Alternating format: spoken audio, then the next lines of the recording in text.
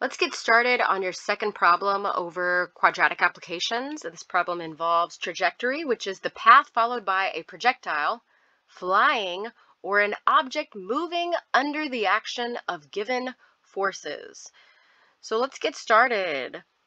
The problem states, a kicker kicks a football 90 feet away from the goal while trying to score a field goal. The uprights for the goalpost are 14 feet high. The path of the ball can be modeled by the equation h equals negative 0.03 d squared plus 3d, where h is the height of the ball at a distance of d feet from the kicker. Woo! What is going on here? A lot of students really have a hard time when you've read a word problem. What did I just read? A good strategy is if you're given an equation in your problem, take that equation and plug it into y equals on your calculator. So it'd just be y equals negative 0.03 x squared plus 3x. So go ahead and pause the video and do that now.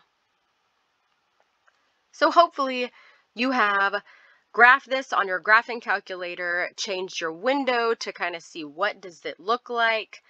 And if you use Desmos, it's easier to change your window, kind of zoom in and zoom out. It's more difficult on your graphing calculator, but it's a skill that you should really know how to do. So what does it look like? Well, we know that it passes through our origin at 0, 0, and it goes up like this and down like this. Okay, something like that, right? We know that it's in the shape of a parabola, and we know it's going to be in the shape of a parabola because this is obviously a quadratic. So looking at this, we have our x values and our y values. What do they represent? The problem tells me h is the height of the ball at a distance of d feet from the kicker. So we know our y values represent height in feet. We can label this. And our y values, I don't know if I said that right, our y values represent height in feet, and our x values represent distance in feet. So this is different from the last problem. The last problem dealt with time, height versus time. This is a problem that involves height versus distance. So this is literally the path of the football. So what does everything represent? We also know that the kicker is kicking a field goal, right? So we know that in order for the kicker to score, it has to pass through the uprights. The uprights for the goalpost are 14 feet high, and they're 90 feet away from the kicker. Okay, so this is important information because it's a little different than the last problem. But let's go through A, B, C, and D and work through these what this problem is, or what this entire problem is requiring us to do. So A says, what is the maximum height of the football? We're looking for that maximum height that's up here. We're looking for the y value of the vertex. That's what we're looking for. Y value of the vertex. So how do we find that? Well, to find the y value of the vertex, we first need to find the x value of the vertex. And how do we find the x value of the vertex? We use this formula, x equals negative b over 2a. So let's plug in those values. X equals negative b, and actually just to save room, I'm going to write it up here. Negative b over 2a, that's negative 3. And I'm going to erase this as well. Negative 3 over 2 times negative 0.03 equals negative 3 over 2 times negative 0.03 is negative 0.06. And then when I divide that out, negative 3 divided by negative 0.06, I get 50. And it's a good idea, unless your teacher says that you cannot use a calculator for this. I really like my students to use a calculator so you can just see what we're doing, right? What are we doing? Don't let the arithmetic, don't let the math kind of slow you down whenever we're just trying to get a feel of what we're trying to accomplish with these application problems. What are we trying to find? So now we're looking for the y value of the vertex. We actually found the x value, and that's 50. How do we find the y value? when we're given the x value? Plug it in.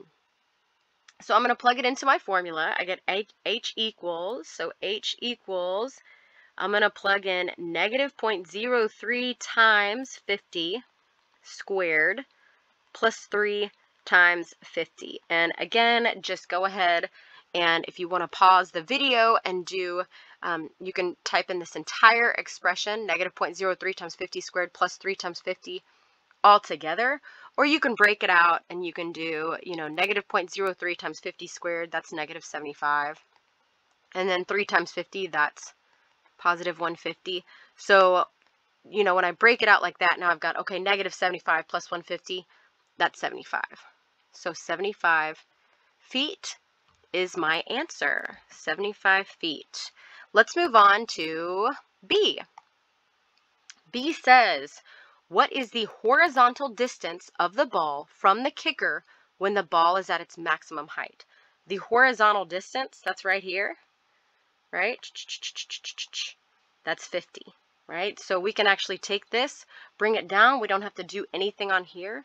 That's 50 feet. Let's move on to C. C says, does the ball make it over the uprights for a field goal? Okay. This means that 90 feet away from the kicker, the ball must be greater than 14 feet. So let's write that down. 90 feet away from the kicker, the ball must be greater than, and actually I'm going to, let's see. The ball must be greater than 14 feet. Don't you just love math and you can use these little symbols? Greater than 14 feet. So let's see what the height is of the ball at 90 feet. What am I going to do? I'm going to plug in 90 in for D, or 90 in for X. So negative 0.03 times 90 squared plus 3 times 90. And I get negative 0.03 times 90 squared. You can work it out or use your calculator. You get negative 243. 3 times 90 is positive 270. When I combine those, I get positive 27, which means that at 90 feet, the ball is 27 feet high in the air, and that's greater than 14 feet, which means yes. Now, I want to point something out on this particular graph. We know that if we're starting at 0 and the ball reaches its highest point at 50, right, at a distance of 50 feet away from the kicker, when is the ball going to hit the ground? Because we know what we know about parabolas and that it's symmetrical, right, about that axis of symmetry. So it is this axis of symmetry, right, where x equals 50, is going to split this graph directly in half, which means down here at a height of 0, if we're 50 away from our starting point, we're going to be 50 away from where the ball lands. And so, which means the ball is going to land 100 feet away from the kicker, right? So we know at 90 feet, which is about right here, here's that goalpost, right? And this is 14 feet. Let's call this 14 feet high. We know that that ball up here at 90 feet away from the kicker is 27 feet high in the air. So it is going to pass through the goalpost. The kicker will make a field goal. So let's go and answer D, the last little portion of this problem. What is a reasonable domain and range for this situation? So the domain in this situation for me would be from 0 to, I would say 90. 90 feet away from the kicker.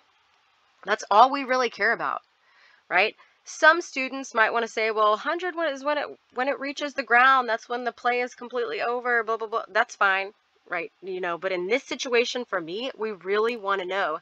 All we want to know is the ball going to earn the team 3 points, right? Is the ball going to pass through the goalpost? Is it going to make it? That's 90 feet away from the kicker. That's all we care about. Our range in this situation, how high is the ball going to go? That's from 0 to 75. That's the highest point of the ball. Okay, and that concludes your notes over this particular problem. Let's move on to the next problem, next video over maximum profits.